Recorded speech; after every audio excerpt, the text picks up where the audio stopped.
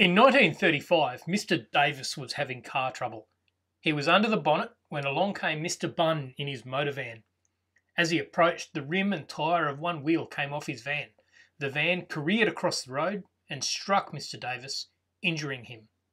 In court, Mr. Davis did not bring direct evidence to show any breach of duty by Mr. Bunn. Instead, he invited the court, in this case including a jury, to simply find it obvious that Mr. Bunn must have been negligent, because otherwise the wheels would have stayed where they belonged. This approach is called res ipsa loquitur, Latin for the thing speaks for itself. The idea is that something so obvious needs no additional evidence. Mr. Bunn, however, brought evidence suggesting that the steering arm of his van had broken, causing the wheel to come off, and that this was not something that any driver could be expected to know about or prevent. The High Court challenge focused on procedural issues. However, a few of the judges, and in particular Justice Evatt, took the opportunity to make some observations about the doctrine of res ipsa loquitur and how it operates in negligence cases. The first key point was that the plaintiff always bears the burden of proving that the defendant was negligent. It's really up to the plaintiff how they decide to do that.